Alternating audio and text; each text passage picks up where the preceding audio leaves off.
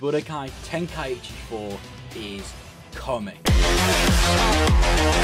Greetings everyone, I'm RTR, and yes, you did hear me correctly. In case you've been living under a rock for the past week and a half, you probably know that Budokai Tenkaichi 4, a game 16 years in the making of a sequel, is finally releasing. And I didn't think I'd get to say that, to be honest.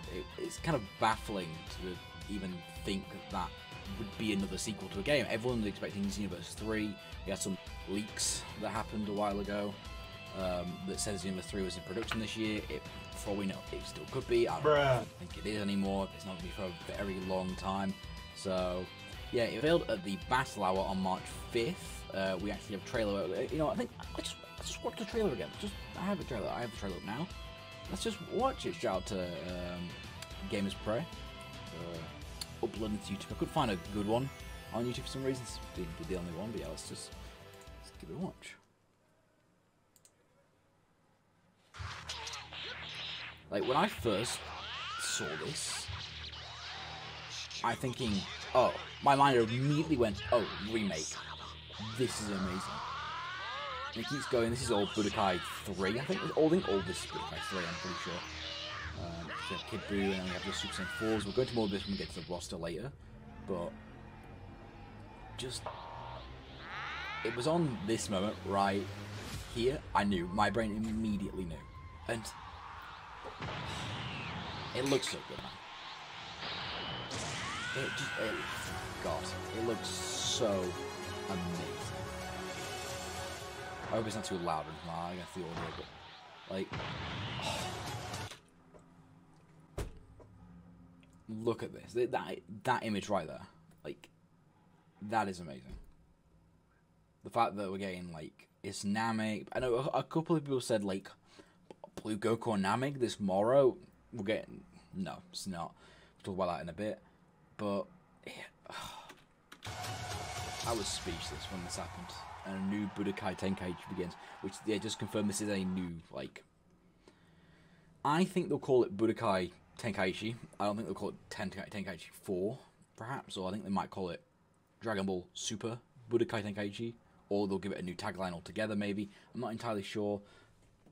But it's amazing. The fact we got that is completely incredible. So I think today I'm going to use this time to go through all the stuff I think might appear in the game, some potential release dates, more info. So yeah, we'll go through that now. Now, the roster is something everyone is currently talking about. As we all know, Budokai Tenkaichi 3 is known to have one of the largest fighting game rosters in general. I think Xenoverse 2 has more now, I'm pretty sure, I want to say. I'll put the numbers on screen somewhere. But it was a quite large title, but it had a lot of like weird characters like Qui, Frieza Soldier, a lot of things I don't think will make it into the final game. I expect the roster to be about in between what Budokai Tenkaichi 1's base roster without transformations is, which I think is about 67, and the current position we are now in Xenoverse 2 is like 150 something characters.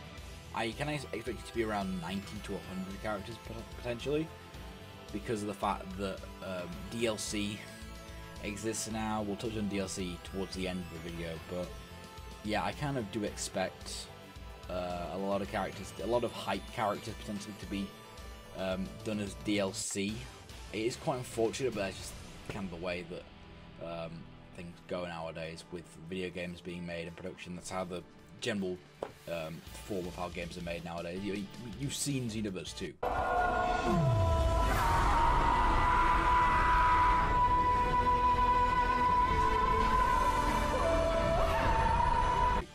We've all seen how Xenoverse 2 is still having stuff pumped out into it. We just recently got the announcement of Orange Piccolo, and that game kind of rides on if we get another playable Beast Gohan or not. I think so, we will. We will just have to see though. Now, what I think will be in the roster, some potential things I want that are not going to be obvious. Like I said, I don't think we're going to get anything manga related, like Moro, Granola and stuff, all that stuff, because I'm pretty sure they're just not allowed to do anything related to the manga stuff at the moment.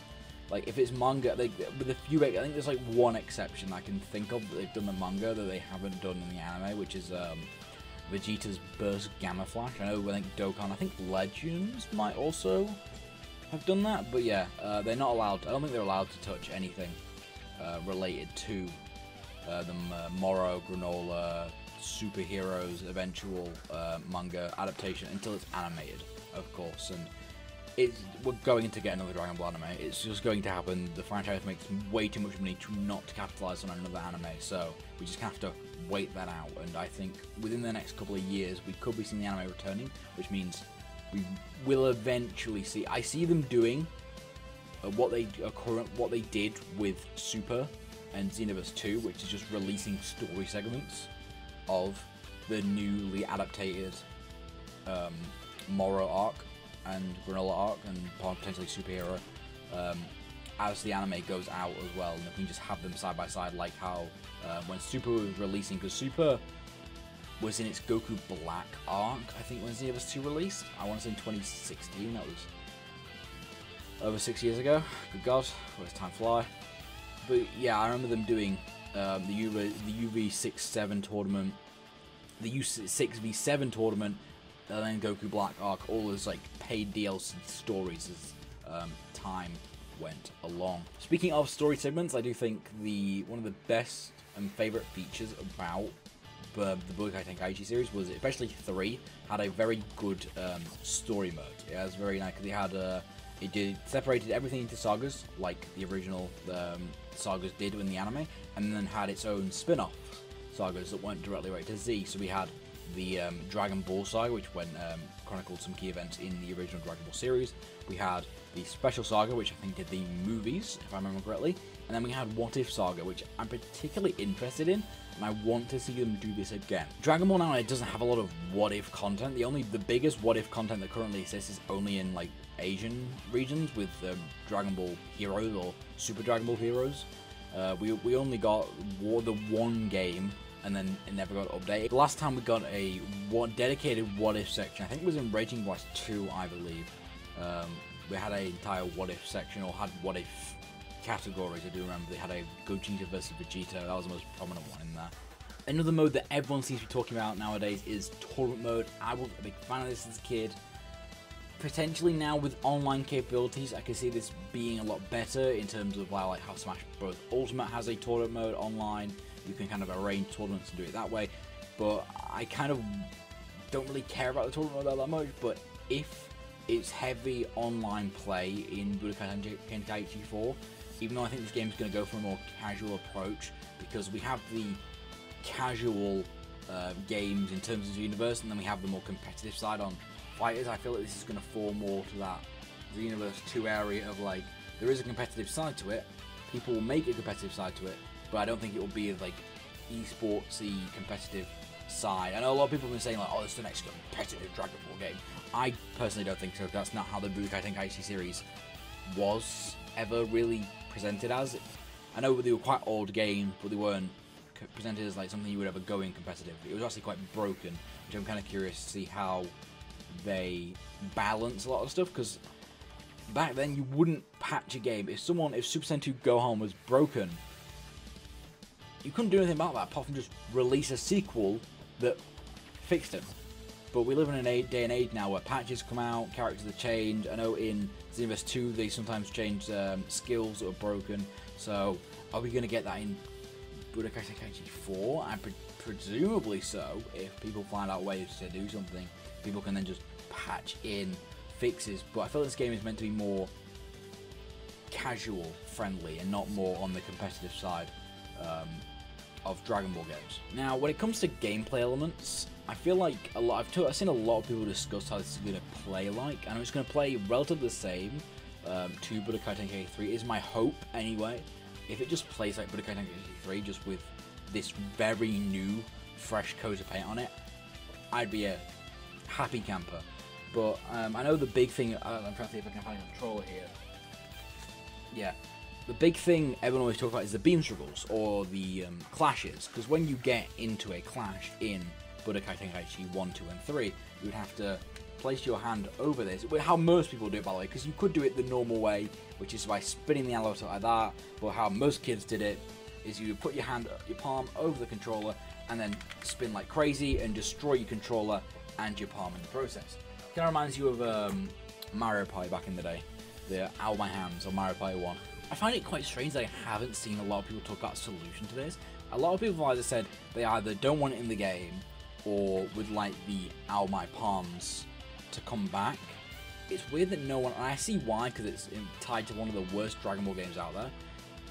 A lot of people haven't brought up the fact that Ultimate Tenkaichi, the second spiritual successor, because I'm pretty sure Raging Blast is the original successor to the Budokai Tenkaichi series, had beam struggles that didn't have like spinning the analog stick.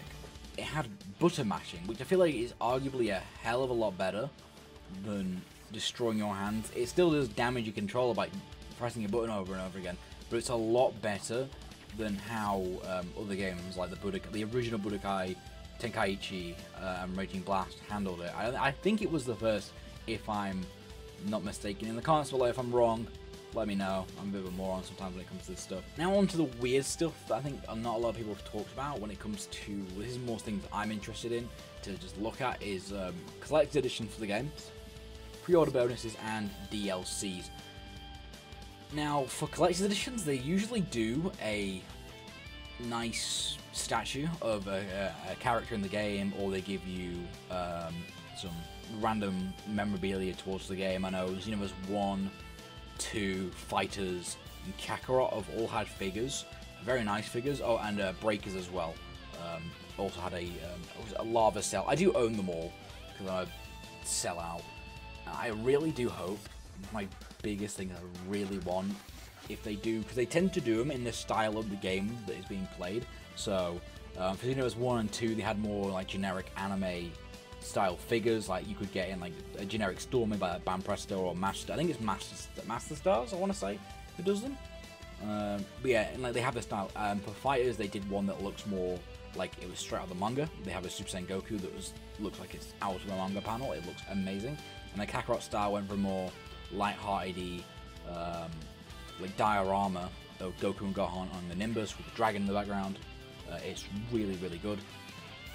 I really want for Budokai Tenkaichi 4, if they do have a collector's edition with a figure, Blue Goku. A Blue Goku, if he's doing the pose, the ROF pose where he's standing there, or like the one in the trailer, it would have my money day one. I'll say that right now. I blatantly admit that right now. You would have my money frame one of the pre-order. Like, you have it anyway, but I would just ideally want that as well. Now, when it comes to pre-order bonuses, it's a bit of a weird situation because they kind of do it in two different ways in the past. I think they'll do it towards the latter of Xenoverse 1 and 2 had characters for pre-order bonuses where you would just get a character that wasn't in the game. They would add it months later for just like a small like pre-order bonus price. For Xenoverse 1, it was Super Saiyan 4 Vegeta, and for, I don't know why they did that. It was kind of weird. I know Super Saiyan 4 Goku was just in the game. It's kind of weird. They just kind of locked him behind for a second. For Xenoverse 2, because of when it was coming out, Goku Black I think had just been first introduced. I don't think there were episodes at the time. Maybe, I'm not entirely sure.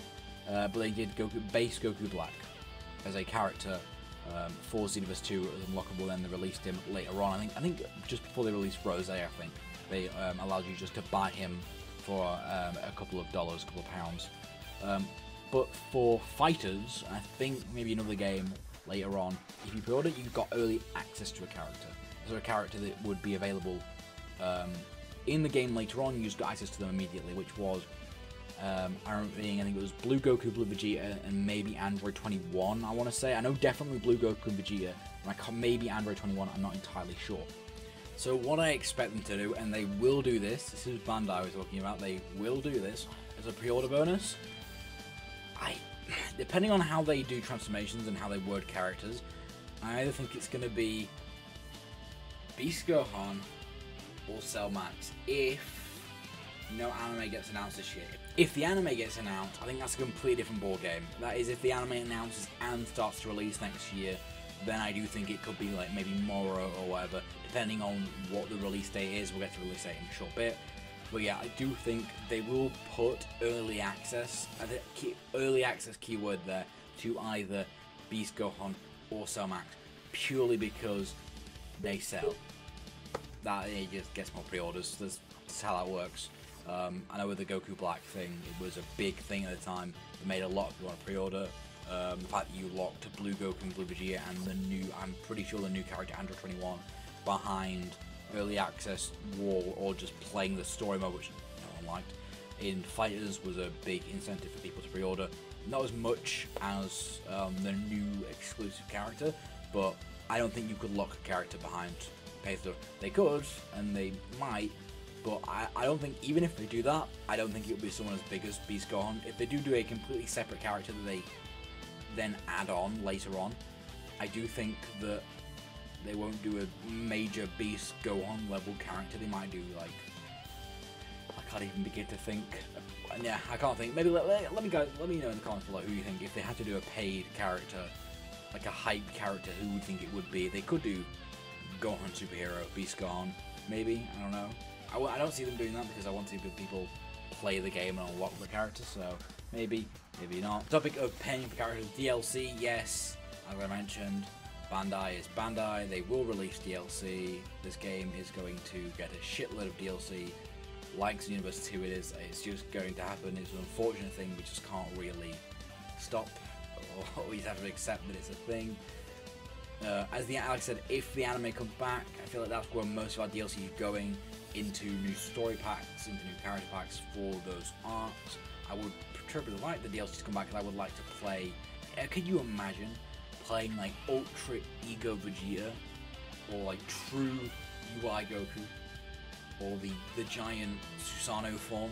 Because we can have giant. This will be our first playable Cell Max, probably, by the way.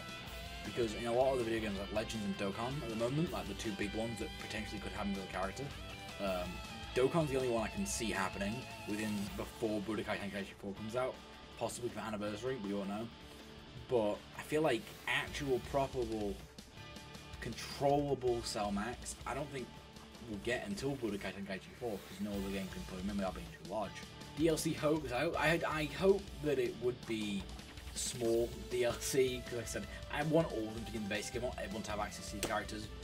My main thing is the fact that if the anime comes back, I do think it will be very much tied to all that stuff. The GT story, maybe. I think maybe GT characters could be sold as DLC.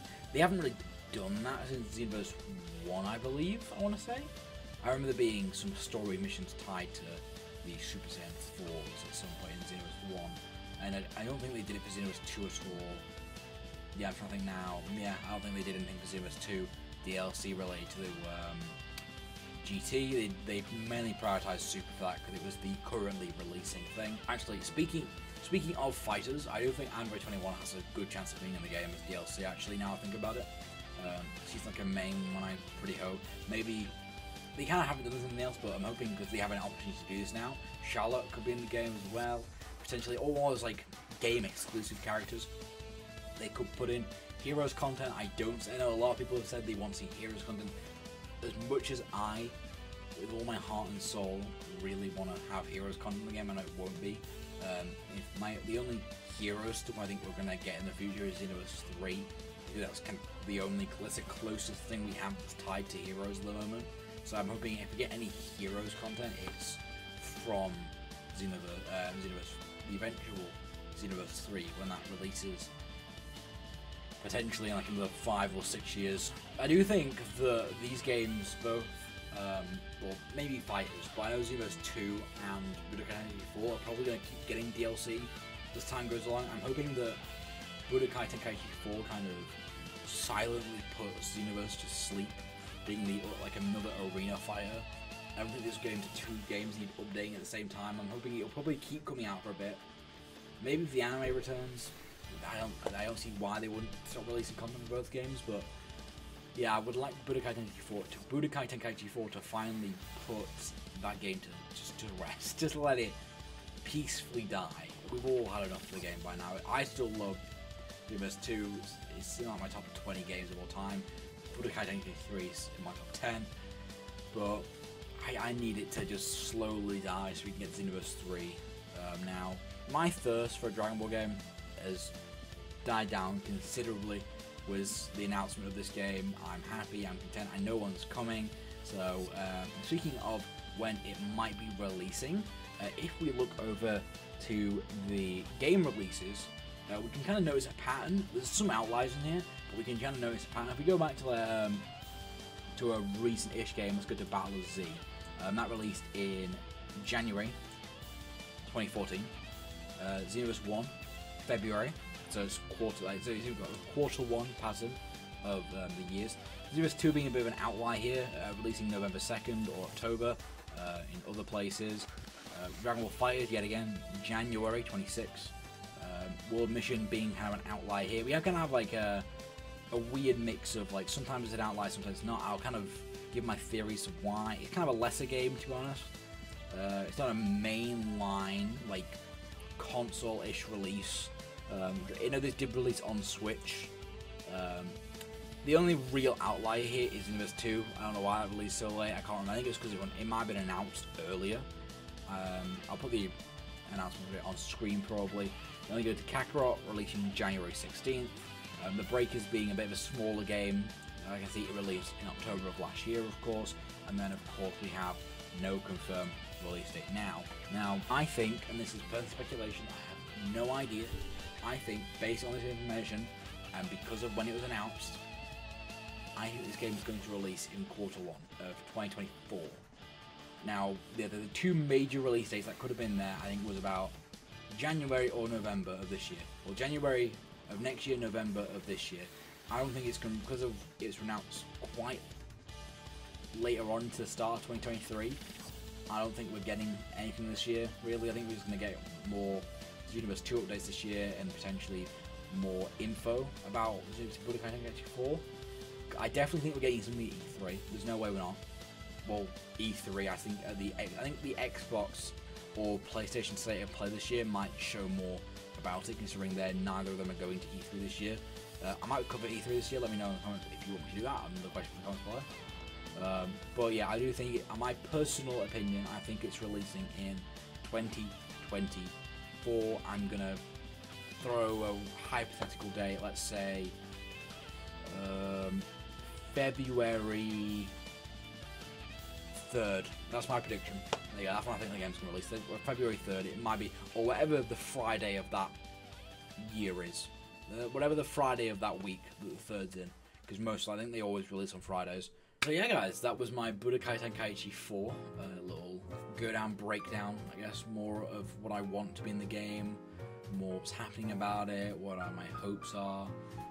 Let me know what you guys think of the questions I've asked throughout the video in the comments below. If you want to see more Budokai Tenkaichi 4 news, I'm going to be covering it hopefully as soon as it comes out. A bit late to this one because I wasn't originally going to do a video on this one, and I saw a shitload of people did it. I thought, I kind of want to throw my hat into the mix as well. The music stuff is coming. I keep saying it's coming. This ain't my job, man. It's not my job. This is my hobby. So, and I'm in a different place, if you can tell. Like, I'm living in a new place because I have university to go to now. I have studies to do. So, I have more priorities than doing YouTube. So YouTube is a nice break for me, essentially, in the middle of what I'm doing. So, yeah, if you guys enjoy, I'm going to try my best to stay up to date with Budokai Tenkaichi 4 news to bring to you guys. And yeah, see you later.